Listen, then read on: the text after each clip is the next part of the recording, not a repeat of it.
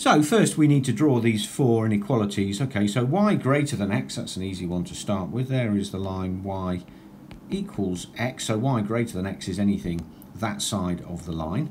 Now let's have a look at this one, x greater than y minus 2. We can rewrite that as y is less than x plus 2, so let's draw in y equals x plus 2. That looks like that, that's y equals x plus 2, and so therefore it must be this side of that. Now let's have a look at this one here. X greater than 4 minus y is the same as y must be greater than 4 minus x. So y equals 4 minus x looks like that. That's y equals 4 minus x, and y must be greater than that.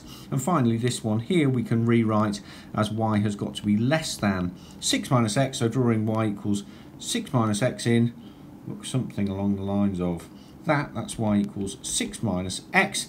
So therefore the region that we want to find the area of is this. These coordinates are easily found. That one is 3, 3. This one here is 2, 2. This one here is 1, 3. And this one at the top is 2, 4. And so therefore the area of the square is easily found. We can actually just do a Pythagoras triangle here, where this is 1, this is 1. So the side of the square is root 2. Therefore the area of the square is equal to root 2 times root 2, which equals 2, which is answer A.